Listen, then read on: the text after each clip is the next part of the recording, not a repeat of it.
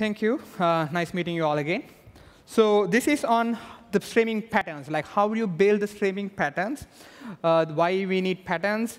So the basic goal here is to the business scenarios, some of the business scenarios that you can build using the patterns, why we need patterns, and we have 11 kind of patterns that we can use to build streaming applications. So those are like kind of the building blocks that you put together and build a whole system.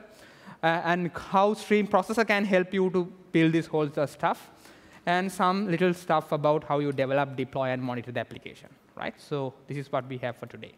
So these are some of the things that you can do, like with this real-time streaming data integration, real-time ETLs, generating stream from the source, notification management, real-time decision-making, and Srinath also talk about lots of stuff.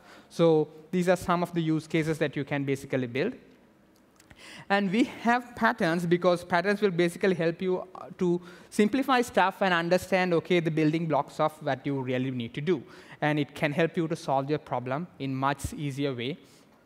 And that will also help you to learn some best practices and get it done much, much faster. So when it comes to the streaming engine, the WSO2 Stream Processor, we have some use cases on that. And so these are some of the patterns, the segments that I will be covering on this particular stuff. So different ways of data collection, different ways of data cleansing, or different ways of doing transformation, how you can do data enrichment, and then how you can do data summarization, rule processing, machine learning, and artificial intelligence, data pipelining, how you can publish data, how you can sometimes do on-demand processing, right? So you can always sometimes you need synchronous response, and data presentation. So these are certain stuff that we will be looking at. And if you take the whole stream processing pipeline, so you need to have each of these building blocks to build your whole scenario. So based on your scenario, the items that you pick out of this might change, but you can basically build the whole stuff from this, like data collection. So we have the streaming data integration. So as part of that, you might do data cleansing, data transformation, and pipeline the data. You're trying to do data enrichment part.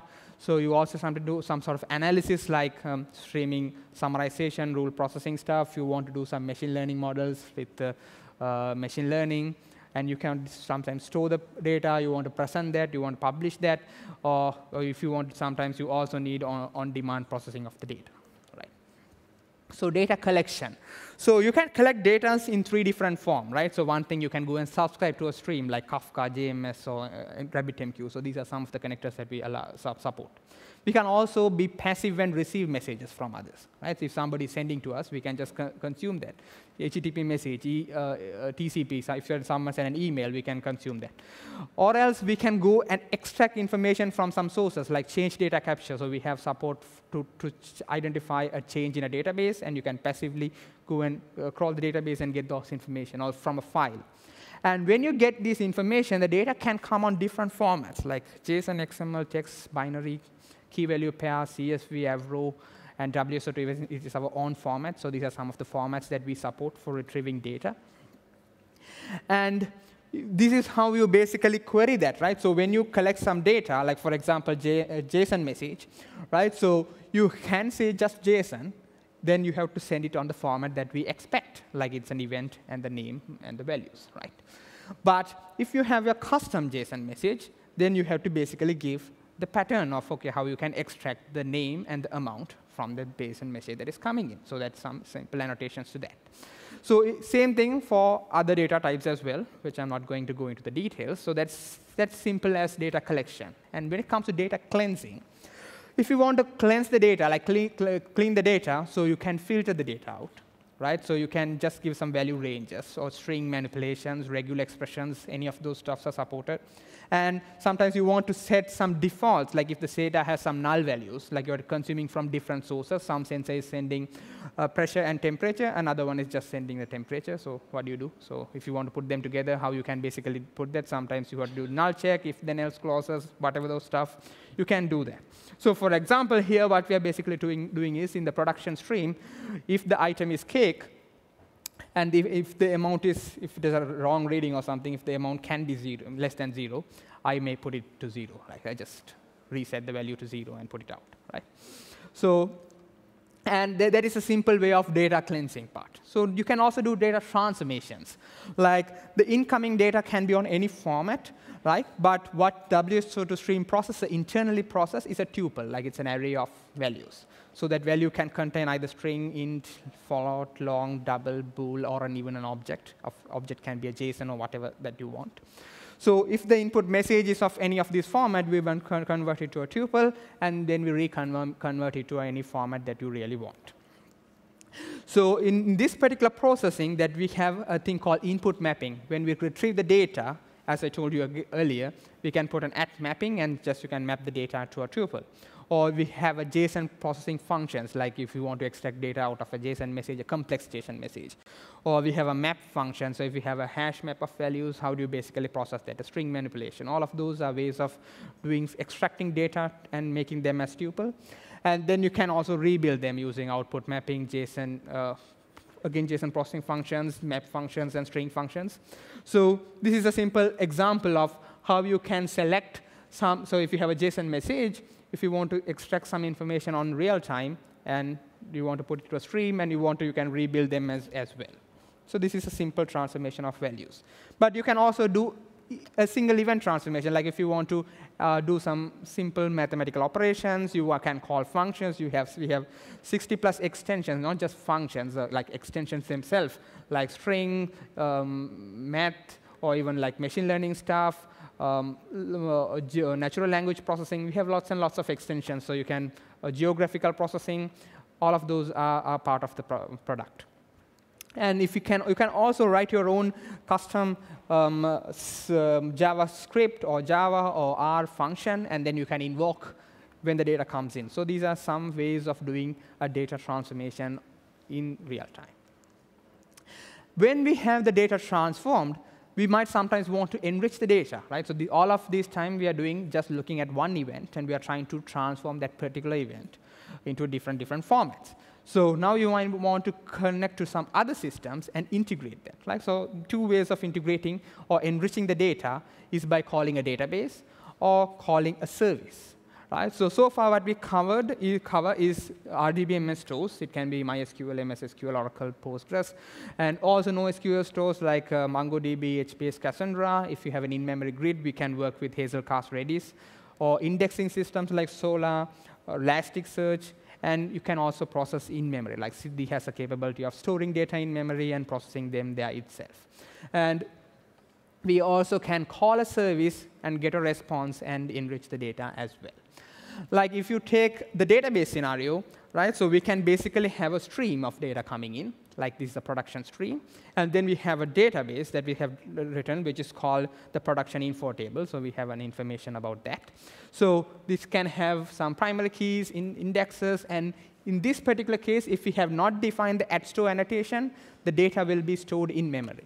But if you want to store it into an RDBMS, then you have to put an @store annotation and give some RDBMS, a database, a table.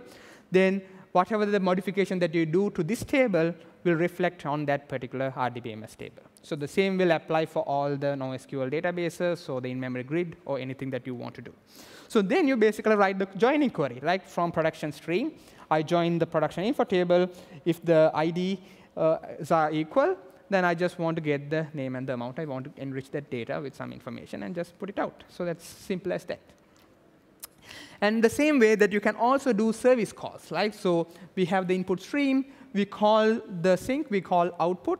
So the service can respond in multiple ways. Sometimes it can respond the correct message. Sometimes it may be a 404. The service is not available, right? So you basically, based on the results, you have multiple consumers to consume the response and to continue processing of about the data, right? So if the service is not available, sometimes you want to put the data into a queue and retry it sometimes afterwards. Or you want to send a different alert. OK, I couldn't do something. You have to basically handle the failures. But if it is successful, then what you do based on that. So with the enriched data, that you can do some other processing. So that's about that. Then the status summarization. So all of this, now we get the data, we enrich that. Sometimes we want to summarize it and give more richer information rather than just giving each and every message.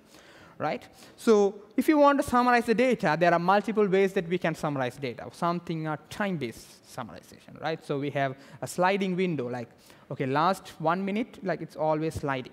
At any given time, you're just going to look at last 1 minute from that point, right? Or you want to have a tumbling time window, like every 1 minute, like from 8:1 to 8:2, 8:2 to 8:3, likewise. And when you can also have various time scales, like, OK, from seconds to years. I really don't worry about the time scales. Like, I just want to know historically per second granularity, per minute granularity, per hour, per day, per month, per year. All the granularities, I want the analysis historically. So I can store it, and I can see the histograms and take some decisions. So those are time-based aggregations. And then we have event count-based aggregations, like sliding length or tumbling length. Then session-based, how much frequent that particular data is on that. So there are multiple ways that you can do aggregations on that. And along with that, we have multiple ways of the actual aggregations that you want to do. You want to do a sum, count, min, max, distinct count, standard deviation, and there are multiple other functions as well. So these are some of the functions that are supported out of the box. And this is the one I was talking about, because we have this Lambda architecture inbuilt into the system. So we try to use the databases, the normal traditional RDBMS databases, and the real-time data that comes in. The real-time information is calculated in memory. And the traditional, historic information is periodically stored to the database. So you do some, like, for this second, I process everything in memory, and I store it into a database. And I start processing the next second. So some information will be in memory. So current second, current minute, current hour, current year, all of those are in memory. And the last of all of those stuff will be stored in the database. So if you want to, if you're asking, OK, give me hourly results, the current hour will come from in-memory, and the historical ones will come from the database. So you can kind of combine both and give you the results. So the results will be accurate to the millisecond. So that's the capability of this.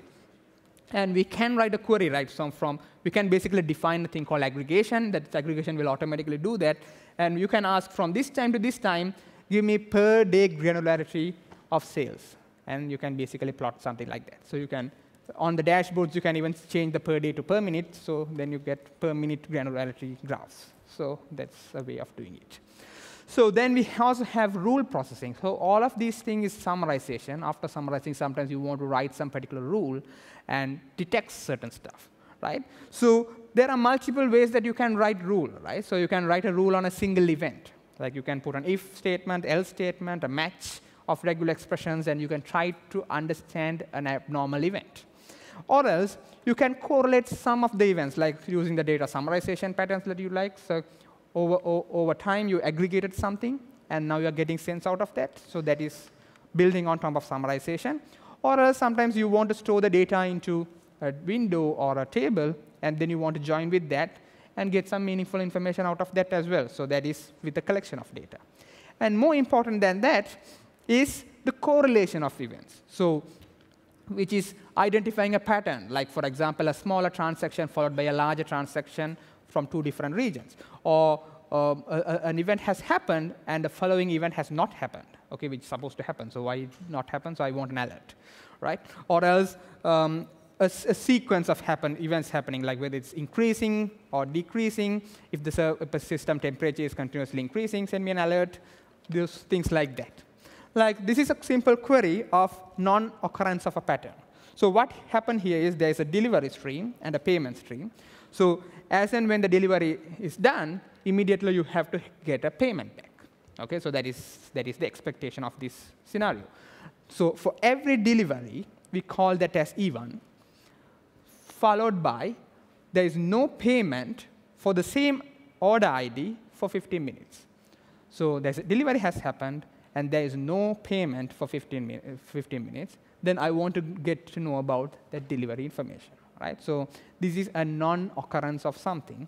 So when this thing happens, for 15 minutes, we just wait and see if the other thing happens. If the payment arrives, then there's no notifications. If the payment didn't happen, then we have a notification at this point.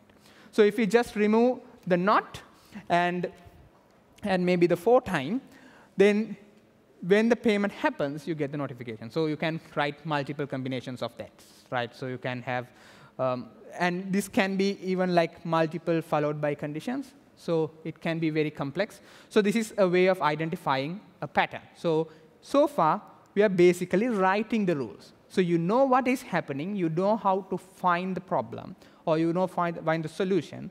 So you write the rule. You tell the system how to process it. Right? But there are cases that you really don't know how to process it. Right? So you just have examples. You don't know how to write the rule. Or the writing rules are so complex that you can't physically do that. So that is where this machine learning comes in. So what we have categorized the machine learning part into 3 categories. Right? Anomaly detection, serving predefined machine learning models, or doing online machine learning, right? So when it comes to anomaly detection, so we have a thing called marker models, which basically understand abnormal patterns. Like,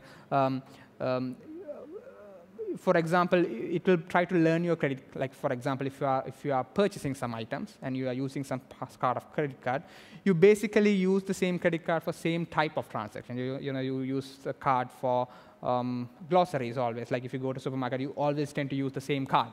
So it try to identify your pattern. Like every week, you do this kind of transaction in the supermarket kind of stuff. So it kind of understands that. Suddenly, if you start using that for online transactions here and there, it's a different pattern. So it can identify a pattern change and alert you. Right? So that is all of them are done through probabilities. So that is a way of automatically identifying abnormalities. And then we have this predefined machine learning models, which is you can use Python, R, Spark, or whatever that language that you like. You collect the data, you crunch it, you build a model. You can export that model as a PMML, so which is predictive markup modeling language, which most of the systems support. So then we can import that into Siddhi or the stream processor. We can do real-time predictions. Or we also support TensorFlow. You can, if you have a TensorFlow model, a Java model, then you can import that and call the system. If that particular machine learning system is not capable of converting your message into a PMML or a TensorFlow model, then what you have to do is you have to create a service, and you have to use the service integration to call that and enrich your information, whether you want, what the prediction information. So that's the worst case scenario. And then we have this online machine learning capability of clustering, classification, and regression. We have done extensive research. We identified the best and latest algorithms on that, and we have implemented that. So we have only 4 algorithms implemented on that, but those are the best on the system. So we didn't go and implement everything. So we have tested on those particular cases. So this is a simple example of serving the model. So when you have the model, you just give the model address and pass a stream into it, and it just give you the output. So it's pretty straightforward. So this is how you serve a model, but I'll try to demonstrate a scenario of online training and online learning on the tutorial sessions that is coming tomorrow. So data pipelining. So these are the things that you can do, but without a rich data pipelining solution, you can't bind all of these things together. So how you can basically do that? Sometimes you want to do the processing in a sequential way, right? So you want to, when the stream event comes in, first you want to do the first query, then you do the second query, and continue, right? So the system is implemented by default to work like that. So when you receive the message, the same thread goes through the stuff and do the processing. We did that because that is when we test the system, that is the most fastest way that we can do. And we were able to do 3 million events per second. Everything is in memory if you embed the system. If you are running externally, it can work up to 100K events per second without database interactions. If you have database interactions, then it can go even further down because the databases have their own maximum capacity. And if you're calling services, that is based on the speed of the service. So those are some, when the external environment comes into the picture, the throughput can go slightly down than 100K, but this is what we have identified. So the default behavior is sequential data processing. So you process the data sequentially in a pipelined approach. But there can be cases that you want to get the data and you run it parallelly. So you can put the asynchronous annotation and say, OK, buffer the data. So this is the buffer size. You can give a buffer size. You can say how many workers that you want to process from that point and what put the batch of that stuff. So If the batch size is 5, then every worker will process 0, 1 to 5 messages. Because they go to the buffer. If the buffer has only 2 messages, they just get those 2 messages, go to the processing. When they come back, if there are 10 messages, they only get 5. So the maximum is 5, but they don't wait till all 5 comes. They try to process, even if 1 is there, they just get it and go. Right? When they come back, if their buffer is full, they get up to 5. So that is how we process it, because the latency is a key aspect of the system, so we don't want to unnecessarily wait for people to send messages. Right? So you can make the system synchronous, you can make the system asynchronous, and then also sometimes you have to make the system to trigger the stuff, to start the processing. You know, if it is a database or something, you want to periodically join with the database and get some thing going on, so you can basically have a trigger. So you can give a con expression, or you can give a particular time pattern, and it periodically sends a message, and you can start the pipelining flow from that particular point. And more than that, we also have scenarios where we want to scatter the data, process parallelly, and join them. So that is also a way of a scatter-gather processing pattern. Right? Sometimes what you basically do is, OK, when you have a JSON, if it's array of JSON array, you want to get each of those elements. So what you basically do is we basically tokenize a JSON. So it becomes one event will become 5 events, but it's still together, 5 events. And then you go through the sys pipeline, and you basically do the processing. For now, each event, you do some manipulation. You enrich that or do certain stuff. Okay? And then it basically comes to another thing called window batch, which is a batch window. You collect all 5 and, again, put them together. Right? So you again create a complex JSON out of it and put it out. Right? So when the data comes in, you scatter them, you process each of them individually, and then you put back and put it out. So you can do that for string, JSON, and anything that you really want. And there are cases where you want to dynamically add the rules. Right? So I have a pipeline. Based on my business decisions, sometimes certain things happen. Okay? So you have an input application, like you have this notification stuff happen, something management. If you're a notification system, you know things are happening, so that is the input. And different users can come and define different rules for notification. So those things happen dynamically. And then you have the output. So if you want to put all of those rules in the same application, so every change, you have to change the whole application again. But now what you can basically do with the stream processor is to break each of the, you can build each use cases separately, and you can wire them in memory. Right? So you can hot deploy different rules, and it simply works. Right? So you can basically alter the pipeline in different ways.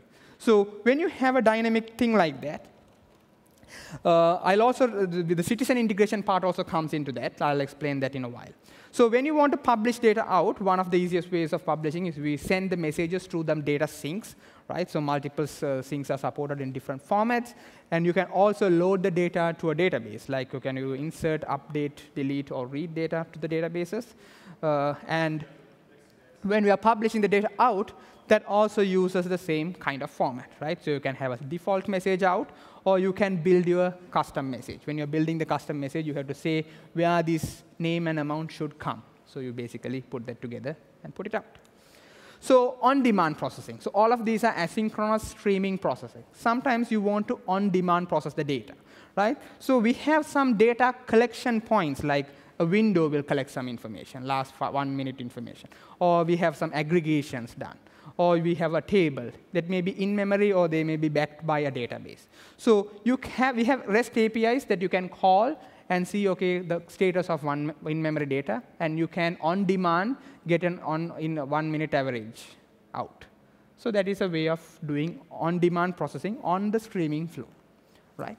A different way of processing is on-demand querying the system. Right? So we are sensing the environment. So we are currently sensing what is happening in the environments through streaming sources, and we might be doing some streaming alerting part as well. Right? But at the meantime, you want to send some information and get a response in a request-response way from the system. So this is what we do with the identity server. So the identity server system will basically sense the environment, or even the API management throttling is happening like this. We sense the environment. We understand what is happening. And then we do a synchronous call and say, should I allow this user or not? The system will look at the environment and tell you yes or no, right? So the system is updated asynchronously from the systems, and the call that you send will go through multiple of those queries and will come back to you in a synchronous way. So that is a way of querying your system in a synchronous way. And data presentation, how you can present this data to someone, right? So first of all, you can load the data to the data store. RDBMS, NoSQL in-memory stores. You can use any database-related visualization tool to visualize the data from that. So that is one part of it. We can expose the data through REST APIs. So there are multiple forms that we can expose. So one is REST APIs. And we also have our own data presentation stuff, which is a dashboard, where I explained you on the previous talk as well. We have fine-grained permissions, localization, intermediate communication on those particular stuff. And with the latest release, we have also report generation stuff. So where you can go to a dashboard and you can export the current full dashboard or a content of that, or you can also periodically generate just reports out of that. So that is another thing that we have added recently. So those is part of presentation. So with all of these stuff putting together, you can basically build the stream processing application. Right? So these are some of the patterns but some of the building blocks that you can put together and build your own thing. Right? So how you basically build and monitor that is through our studio. So you can edit it. Everything is on there. You really don't need to start up 2 servers or copy from one front to another one. So everything is integrated in that. It's very, very easy for you to start and use that. And if you want citizens integration, you can get one of the app implemented. You can annotate that, and you can basically put it to this. So on demand, when the user basically enters the data stuff here, the dynamic Siddhi application will be deployed. So it can connect to the other Siddhi applications, other streaming applications, and give some more information or more rules to the whole pipeline. So this can be added in a dynamic way. And deploying of this, we can deploy that on the end system as a sidecar, or we can embed that. Or if you want high availability of the nodes, we can just have 2-node high availability with 0 data loss. Or if you want a real distributed deployment, and if you're going to go massive scale, then we also have a distributed deployment. Currently, the distributed deployment depends on Kafka, but we are implementing alternative ways to do the distributed deployment without Kafka also. And the monitoring streaming application is supported by the status dashboard, so which give you node levels, Siddhi app level, Siddhi query level, performance statistics of the whole stuff. So you can basically know if the system is down, up, and how it is behaving. And to summarize, WSO2 Stream Processor is kind of lightweight stream processing system where we kind of try to do the streaming data integration and streaming analytics use cases. We have the rich streaming query language out of all the stream processors in the market. And we also are implementing a graphical drag-and-drop editor. Currently, the graphical drag-and-drop editor is not the best. We are just starting on that. But there have been a lot of development happening on improving the graphical editor. But the streaming query editor was pretty good and solid. And we have multiple deployment options. You can deploy on the edge.